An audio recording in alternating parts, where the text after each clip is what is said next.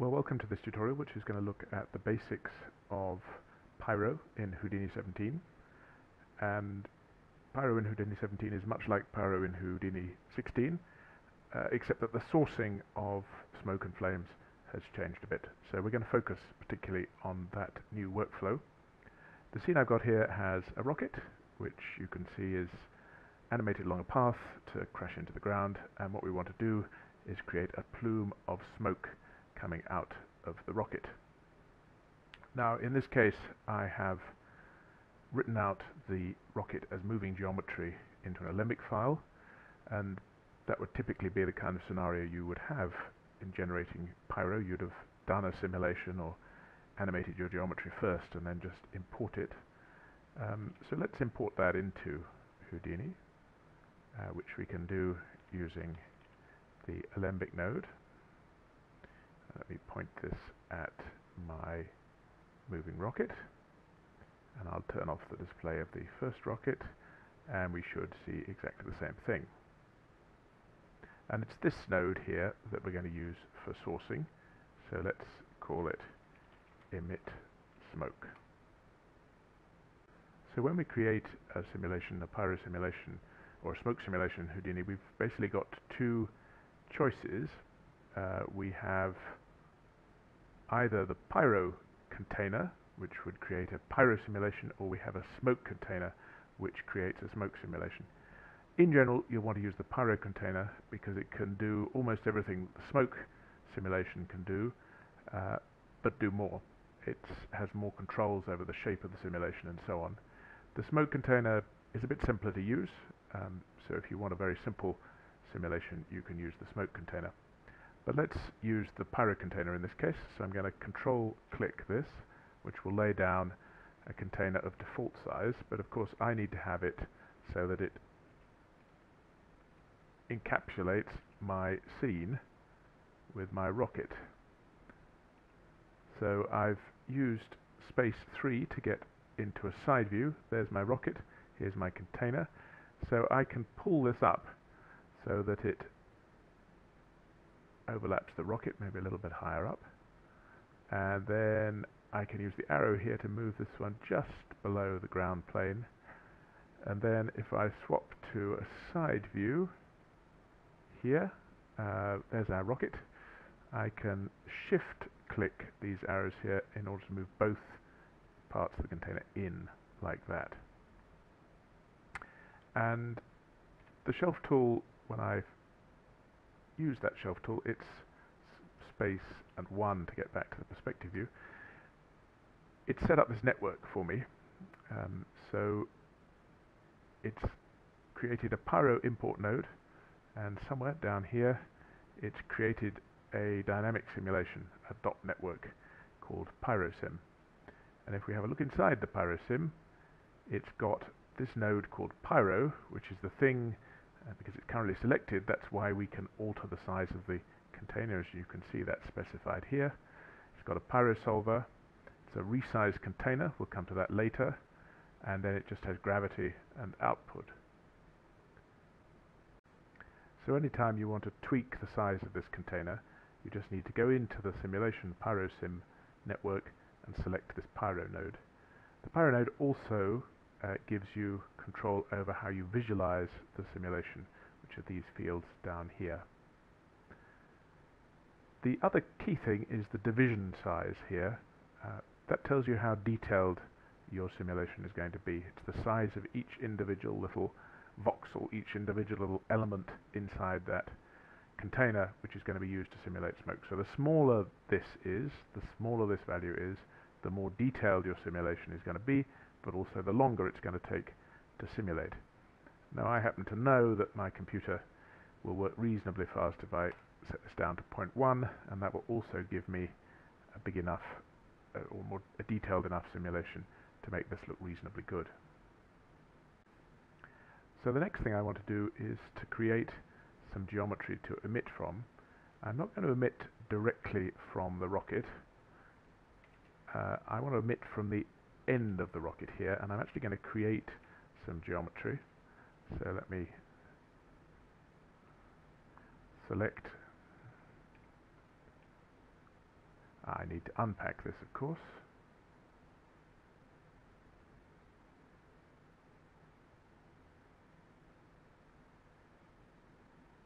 And now I can select these points here. So I'm pressing Shift A to select round there, and then I'm going to do Shift G to grow that. I seem to have selected some points there by accident, so Control box select all of that to get rid of that. And then I'm going to hit the delete key, which is going to blast away that. But if I click delete non-select, it's just going to leave that. And then I'm going to lay down a poly extrude, select everything, and then extrude this out, say 0.3. And I want to make sure that we're also outputting the back, like so.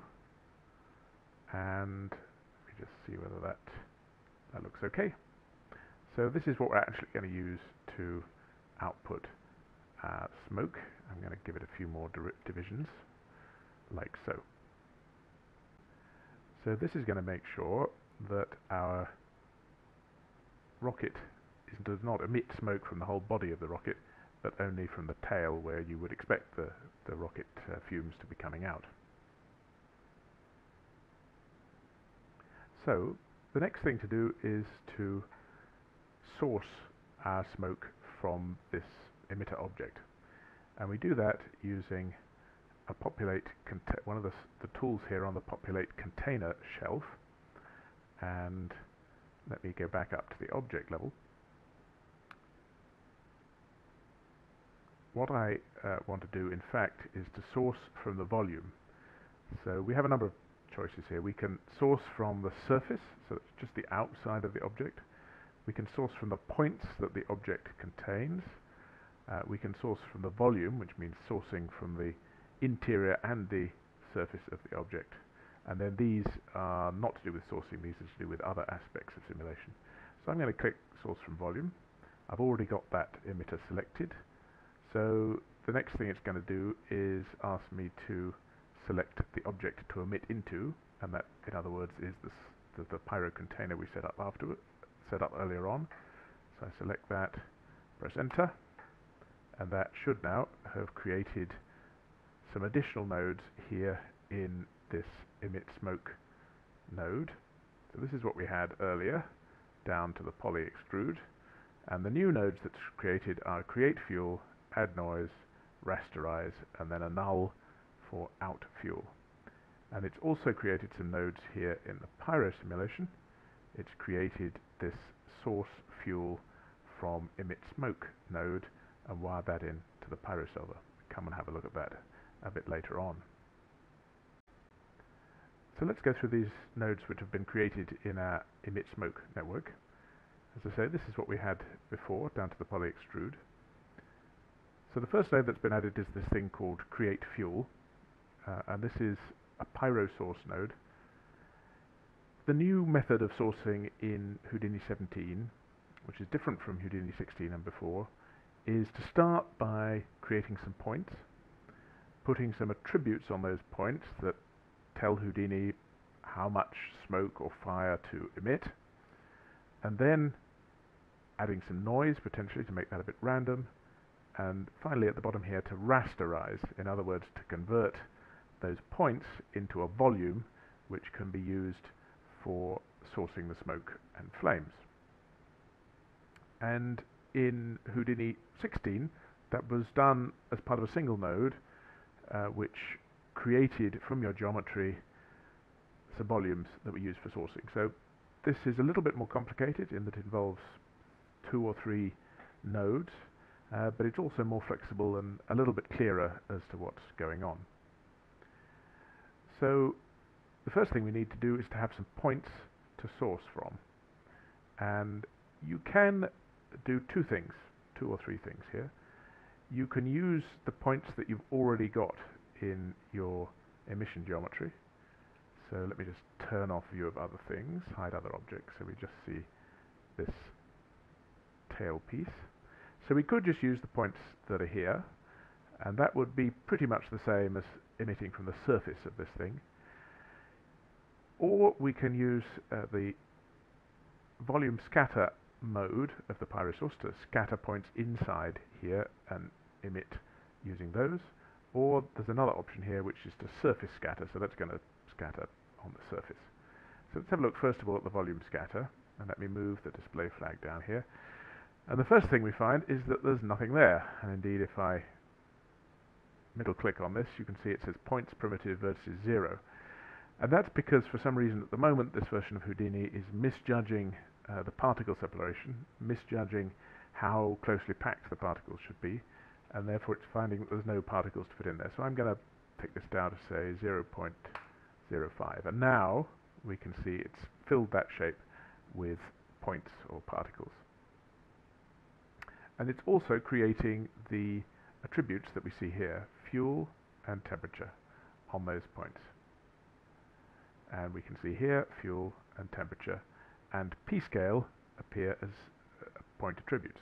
P-scale is the size of the point. It's going to be used when we convert that into a volume to tell the converter how big each point should be in terms of the volume. And that's set simply by this particle scale and particle separation. You multiply these two things together, so the p-scale will be 0.05 times 2, which is 0.1.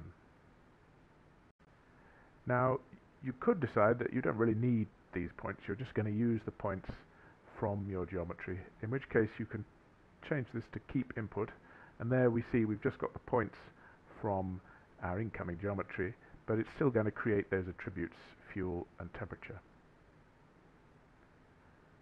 So the next node is going to add noise, and we'll come on to that a little bit later on and explain what that's doing.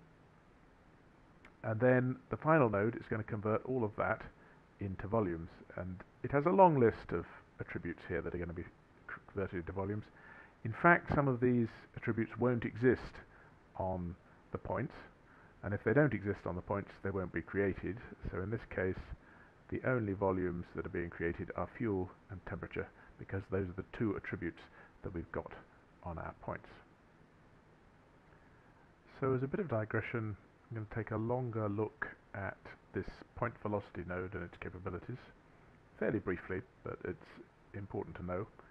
So I've just set up a test area here. We've got a sphere, and then filling it with points using the volume scatter, like so. Turn off that visualization. And then I want to add noise, and I've got a switch node here to add different types of noise. So let's click on that. The first selection is just adding curl noise. So what I've done here is added a basic velocity going straight up, and then I'm adding curl noise.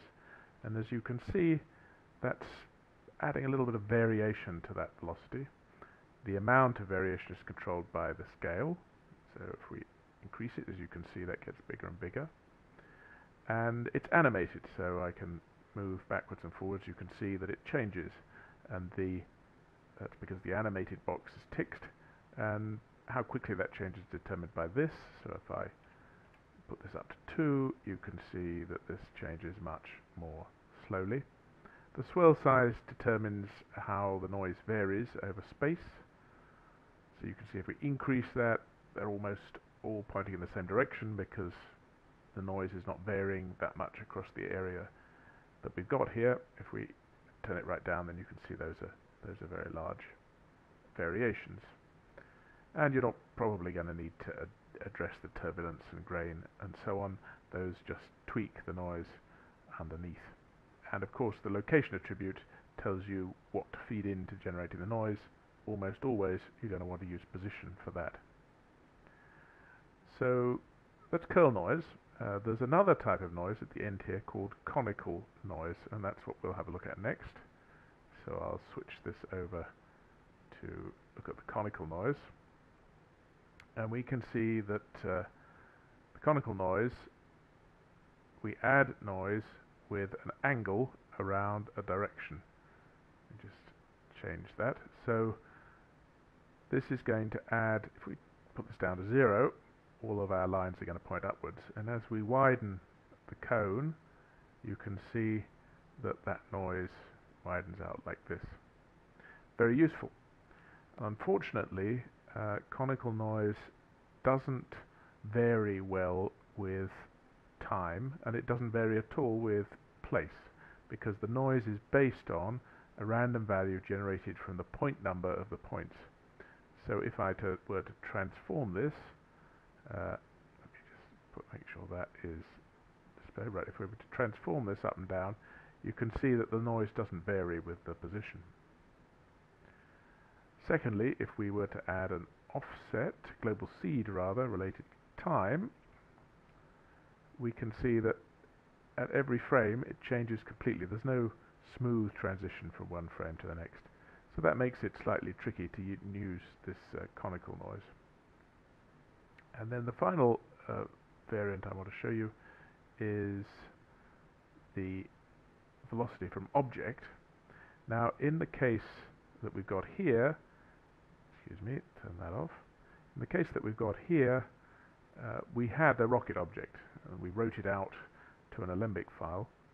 If you have your original geometry, which has its transforms on it here at the object level, and here we've got it animated using a constraint, so that animation is at the object level, then you can bring that animation in using the point velocity from object, which is this tab here. So we add the object motion, and then we point it at the rocket, and as you can see that is correctly reflecting the motion of the object. Now our sphere here is stationary, so that's not actually moving. All that's changing are the velocity attributes, which we're basically copying from the movement of that rocket object.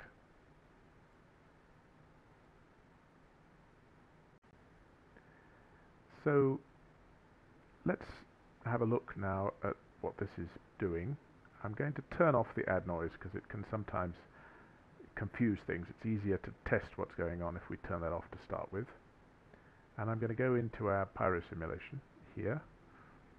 And the Pyro simulation, as I mentioned, now has this source fuel from emit smoke. Emit smoke is just the name of that network, and it's taking that its input from that null at the end of that network.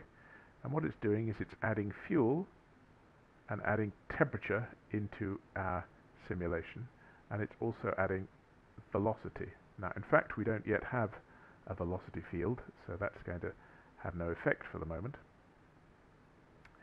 And let's just visualize this by looking at fuel for the moment, because fuel is what's being emitted, and we can see, let me move out, that yes indeed we do have some fuel. So let's step forward in this, and we can see that the fuel is being emitted, and then it's sort of trailing off there at the end.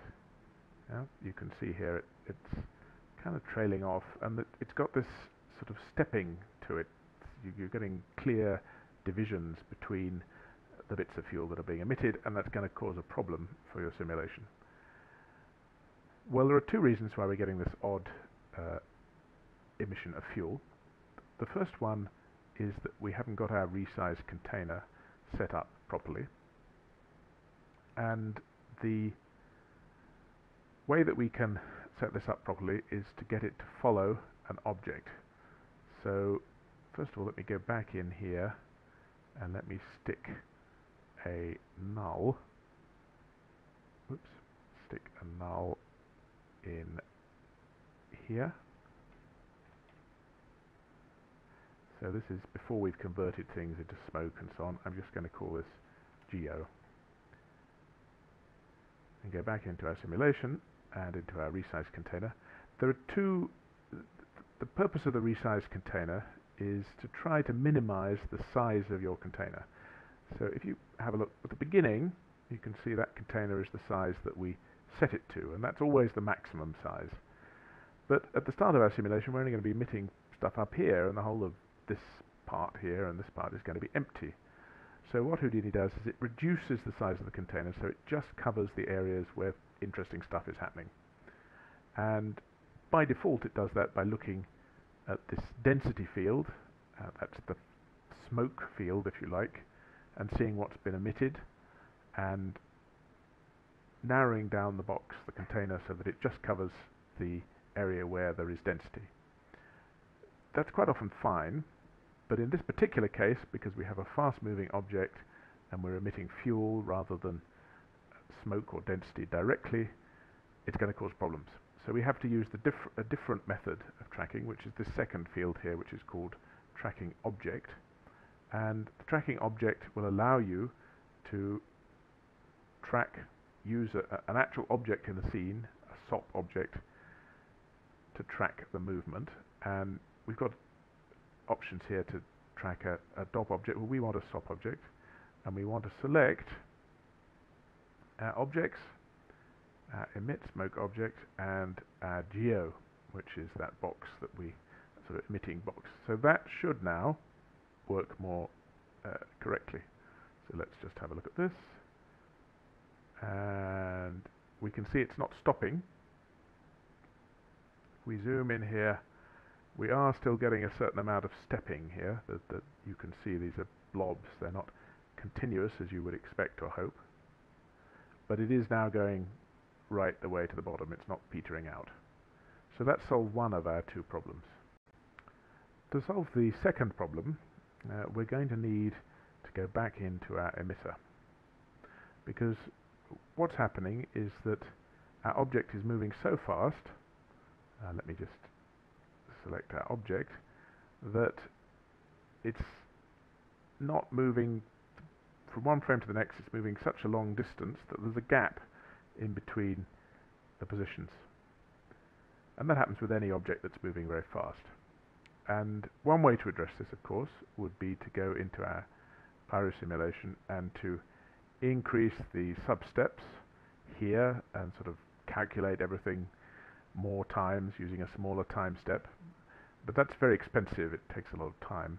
A better way to do it is to use something that's available here on our rasterize node, which is called velocity blur. And what that will do is it will take the points that we've got coming into this and it will spread them out across an area which covers their velocity, and thus create a volume that is blurred and ensures that frame to frame it overlaps, and you're not going to get that stepping. But to use that, we're going to need to have a velocity attribute. Now sometimes you would have a velocity attribute on your geometry coming in. This time we don't have it. Generally, if you've exported a simulation from a dot network, for example, you will have a V, or velocity attribute, on your points. We don't have it here, so we're going to need to create it. And we can do that using a node which comes with Houdini, called point velocity. But there are some complexities to this, which I'll show you. So let's stay down at point velocity node. Okay, and then we're going to just compute from deformation. So this is going to take the geometry at one frame and the geometry at the next frame, and providing the number of points has not changed, it can calculate the movement from one set of points to another, and it can create a velocity attribute based on that. And we're going to need to visualize that attribute. So let's lay down a visualize node, and I'm going to call this V, velocity, vel maybe. We're going to have a marker, and it's going to be a vector, and we're going to visualize velocity, and I happen to know that we probably want a little bit smaller scale. So let's put our marker down here. Let's hit space G to zoom in on the object, and now at the first frame we don't see anything, because at that stage this hasn't started moving, but we can see from the second frame onwards we get everything that we want there.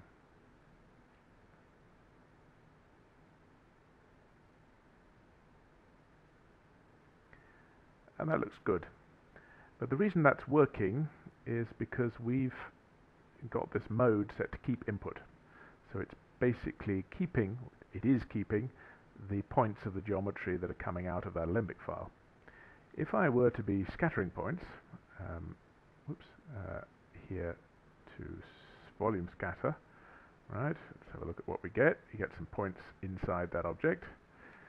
But now, wow, you're getting velocities going all over the place. And the reason for that is, as I mentioned earlier, in order for this calculation of velocity to work, you need to have the same number of points each time. It needs to be able to work out which point is the successor of which other points.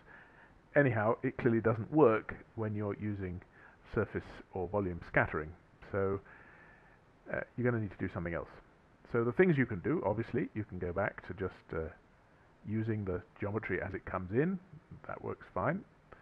But perhaps you can't, because you need to have some points in the inside of this. And so a different way of doing it is to go off to the side here, have a point velocity, have an input with your original geo, like that, point velocity, and then compute the velocity from deformation as before, and then we need an attribute copy, and the attribute copy will copy onto the points that are being created by this Pyro source node, and it's going to copy from these, and the attribute I want to copy is V, and then let's feed that in. Let's just disable that into our visualize. And what we should now see, a second, have we got this set to volume scatter? There we are. And what we should now see here is that we're getting the right velocities on those points. So what we're now doing is going to use this rasterize node, and we're going to use the velocity blur capability. And this has 3 parameters. You probably don't need to worry about these 2, but this one is important. Let's set the display flag on this and go somewhere down the middle of our range. So the velocity blur is going to use the shutter speed to work out how much of a blur to apply. So in this case, it's basically blurring along half of the size of our velocity. If we want it to go along the whole length, we press 1, and you can see that this got bigger. You could even go to 1.5, which is kind of cheating. That would never happen in real life, but it may help you to eliminate that stepping that you saw earlier on. So let's go back to our simulation and have a look at that. And hopefully what we will see as we scrub forward in this is that there's less stepping. Still looks pretty bad to me. Maybe that's because this is cached. Let me just make sure that we've reset the simulation. And then come in here. And we're still getting a certain amount of stepping there. So what I can do is go back into the emit smoke and increase the shutter, say up to 1.3 maybe. Let's try rewinding that, and then go into the PyroSim.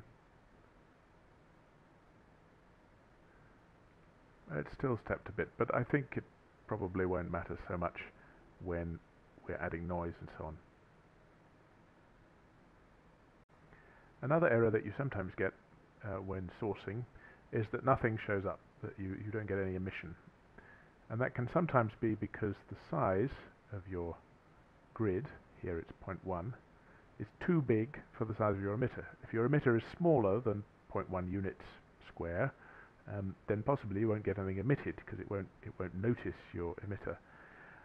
You could check that by going down onto the rasterize node here, and you probably can't see all of this, or indeed any of it.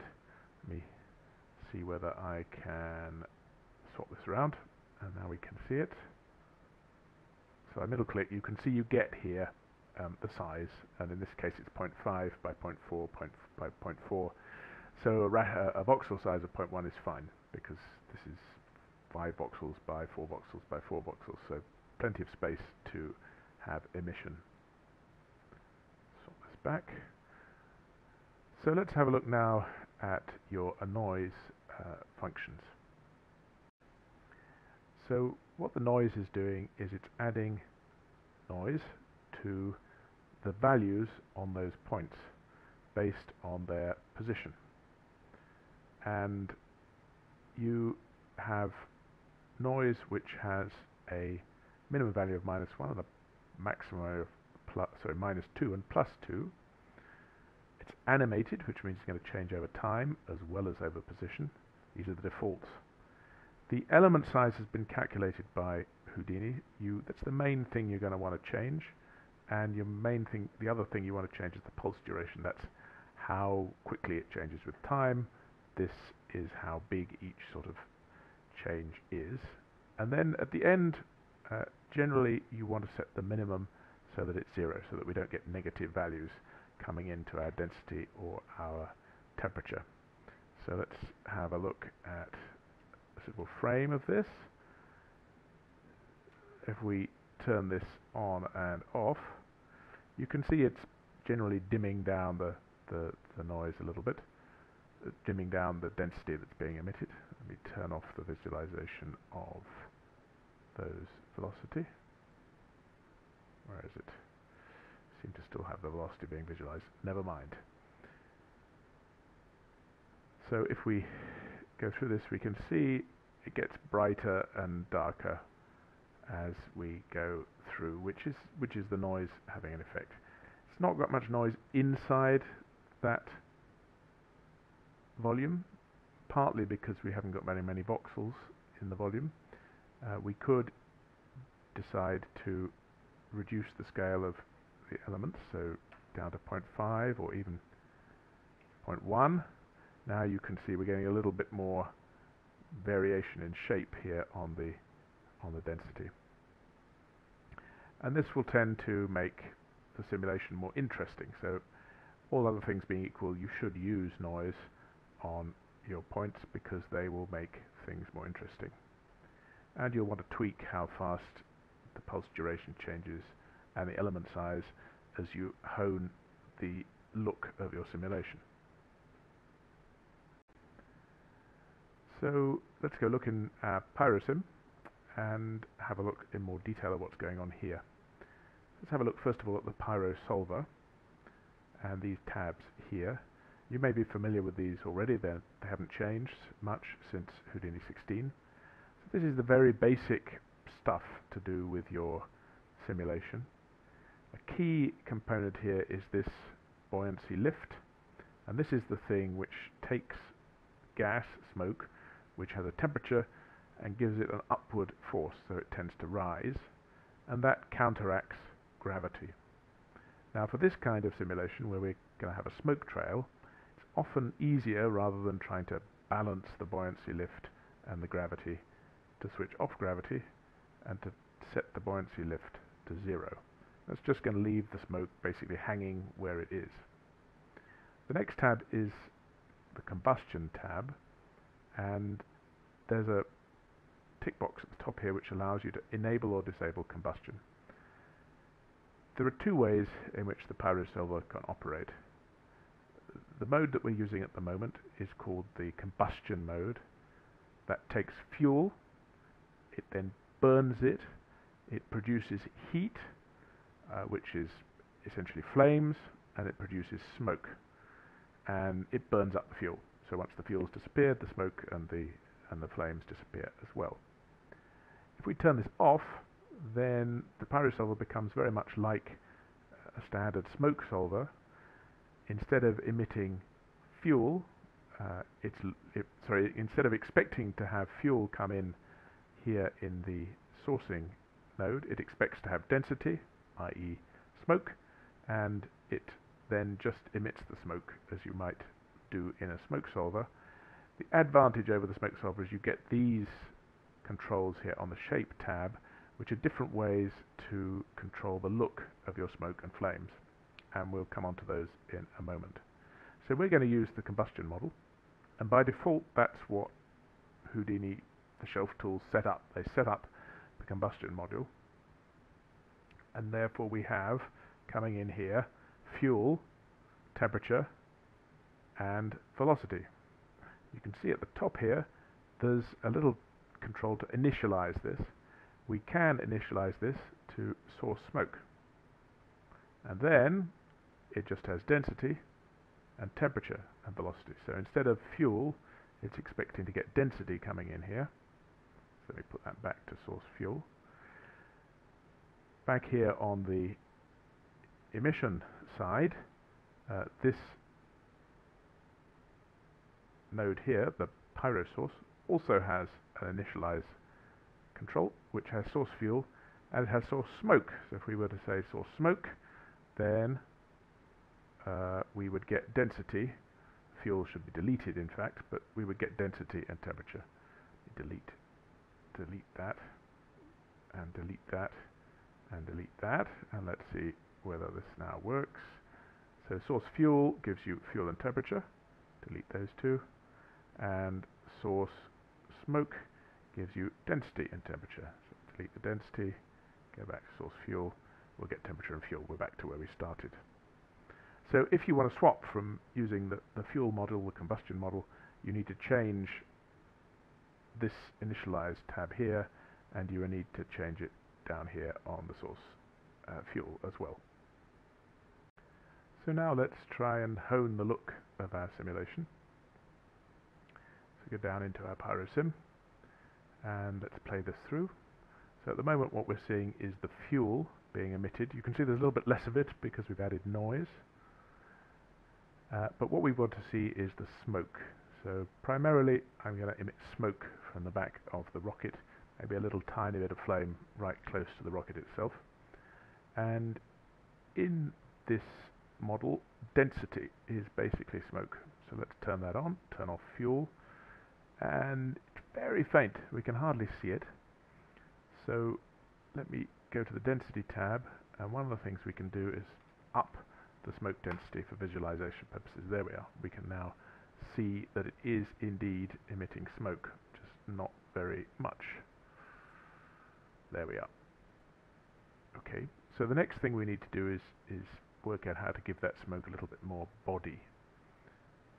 And we can look here on the combustion shelf, or the combustion tab, and there is a control at the bottom here which is gas released. That basically tells Houdini how much smoke to emit for each unit of fuel that it burns. So I'm going to up this really high. And the other thing I can do is tick this box which says create dense smoke. And dense smoke means that the smoke can accumulate in the same place. Now normally Houdini would stop smoke being added where there's already a lot of smoke. This allows smoke to be added even where there is a lot of smoke, so you can get smoke density that's greater than 1. The other thing that does is use something called divergence. I'm not going to go into that in detail, which forces smoke apart. It's what would happen naturally. If you're pumping a lot of smoke into an area, then naturally there would be pressure and the smoke would expand, and that's what is simulated if we tick this create dense smoke. Let's go back and simulate that again. And go back up to frame 35, say, and we can immediately see that we're getting more smoke, that it's expanding more, and it's getting sort of slightly wavy lines around here, and that's because of these shape nodes probably. Let's turn that off for the moment. Press play. So it's still rather thin, and part of the reason for that, I think, is that when we're sourcing things here, we're adding, amongst other things, velocity. So by default, this smoke is acquiring the velocity of the rocket, so it's shooting downward extremely fast, and that's not necessarily what you want. That's going to tend to draw out the smoke, whereas in reality the smoke might even be going backwards a little bit. So let me give it a velocity of minus 0.1, and then what should happen is the smoke will be a little bit thicker. There we are. That's now looking a bit more like what you might expect.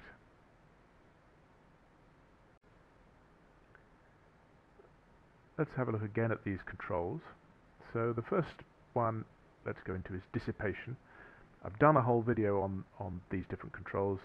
They haven't changed since Houdini 14 or 15, so you can look at that video, still relevant. So the first thing is dissipation. This is the evaporation of gas over time.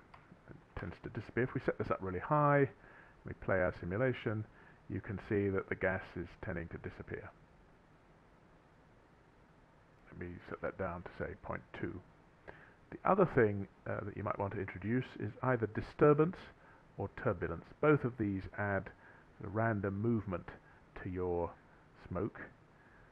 Let's start off with turbulence, and we'll leave it at 0.1, and the swirl size I'm going to take down to 0.5 just to see how that looks like.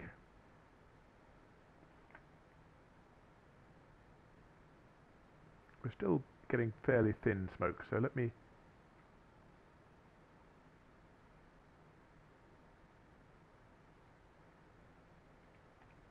in fact, why don't we keep that? We'll keep this gas released at the same level, but here on the source node I'm going to take the fuel and I'm going to scale it up so we're getting more fuel coming in each frame, and that should give us more smoke. There we are. That's looking better already.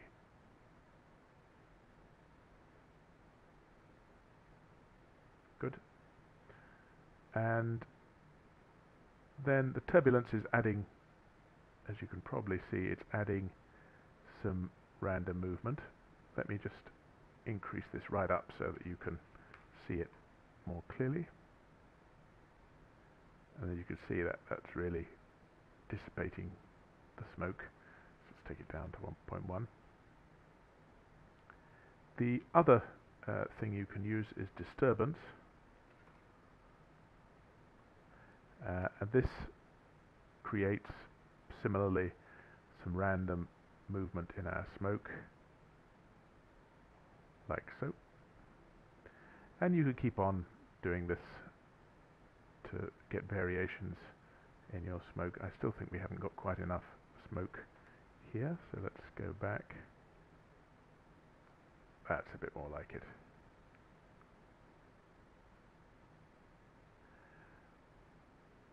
So what you would tend to do is you would re-simulate again and again and again, tweaking these values until you've got something that looks like what you would like to see, and then you can render it out. I'm not going to go into the detail of this. As I say, there's a separate video which shows you, and indeed I've done variations on each of these to show the effects of the different controls. So the next thing we're going to do is look at how all of this is rendered very briefly. I've already set up a camera here, so the camera is a little bit too far away perhaps. Let me zoom in. Okay, we'll render this bit just for demonstration purposes. I've got a light which is looking down somewhere. Where is it? There is a light somewhere. Can't see it at the moment. There we are. There's a light there. So if I just render this using the standard render region tool, we will eventually get something like this. And let's extend this down so that it's covering where the rocket is, and indeed perhaps let's enable the rocket so we can see the rocket too.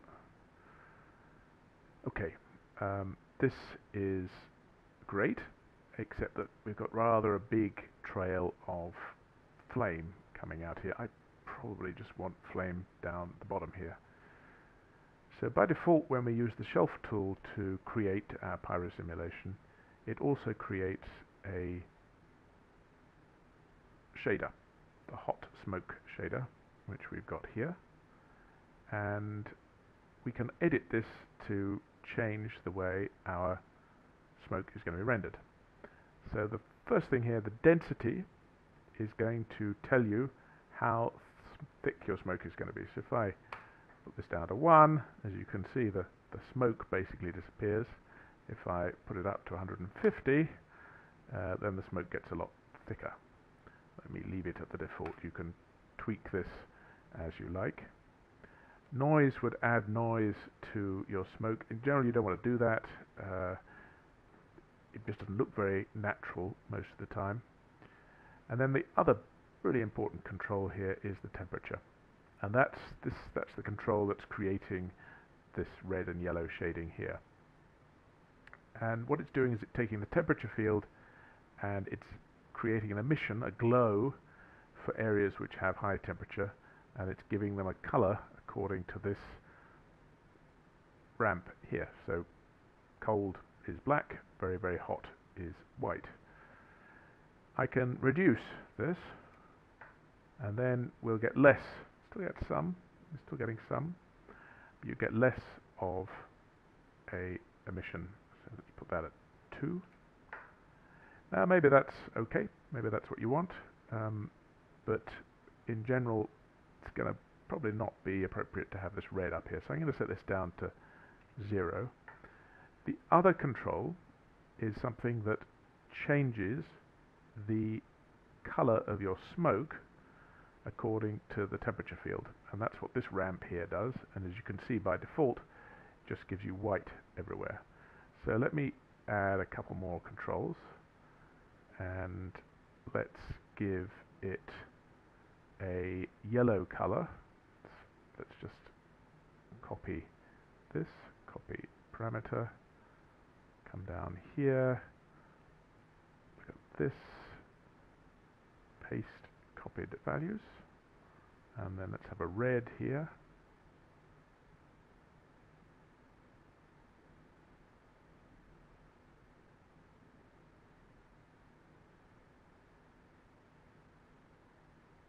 Okay, and maybe a red here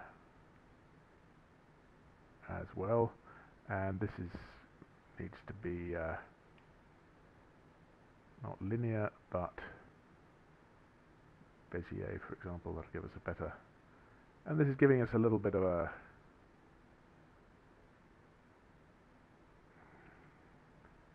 bit of a red tinge just coming out of the back of our spaceship or our rocket, which is perhaps what we want. You can change the colors here to make that a yellow tinge or whatever. I should note, by the way, that this hot smoke shader is a sort of simplified Pyro shader. There is down here somewhere a more sophisticated, let's use the tab key, go into our material network, and you can use the Pyro shader here, which has many, many more controls to affect the look of your smoke and flame, and that works on the fields that come out of a Pyro simulation. You may need that if you've got a very sophisticated explosion or something that you want to tweak the look to a very high degree. Often you can achieve what you want using the simpler shader. That's the one we've been looking at, which is the hot smoke shader. So finally, a word or two about the mantra rendering parameters. Let's have a look though first at what is actually being rendered. So this was our object nodes, and as you can see, the Pyro simulation, which is what we've been looking at when we've dived inside and visualized it here, doesn't have the display fact set, so that is not being rendered. Instead, what is being rendered is this Pyro import node, which was created by the shelf store tool, and this has a node which is importing the relevant fields from our Pyro simulation, and these are going to be what's rendered. So it's importing density, velocity, rest, and rest2, which we're not actually creating, temperature, heat, fuel, and color. Again, CD color we're not using. So if these fields don't exist in our simulation, it will silently ignore them and just create the fields that, or bring in the fields that do. And it's these fields that are going to be used by the shader and by Mantra to create the rendering that we see here. Let's have a look now at the Mantra render node and the things that are relevant to volume sampling. volume rendering rather. So let's have a look at the rendering tab, and on the sampling tab we have some controls at the bottom here for volumes, and the things which will tend to increase the quality of your render but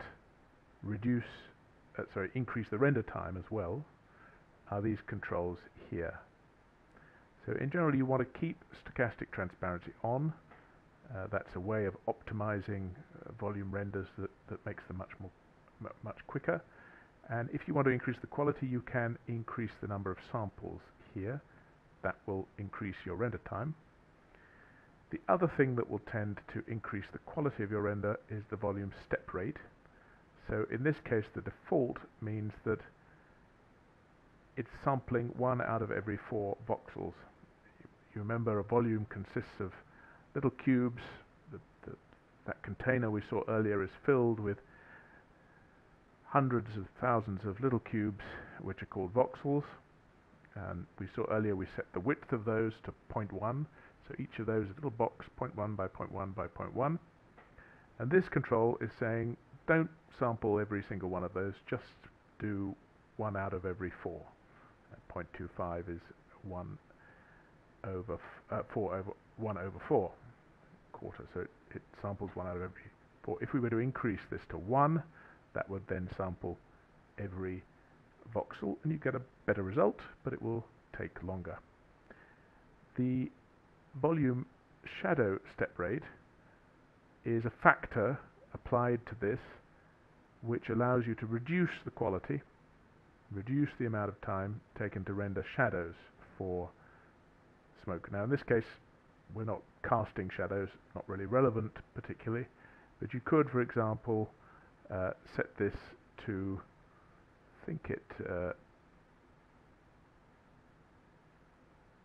so you can go down to say 0.1 or something like that, and that will make it quicker to render the shadows, but they will be less accurate without affecting the quality of the render of the smoke itself.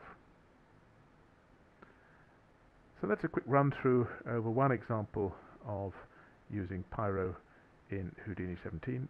I hope it's been useful.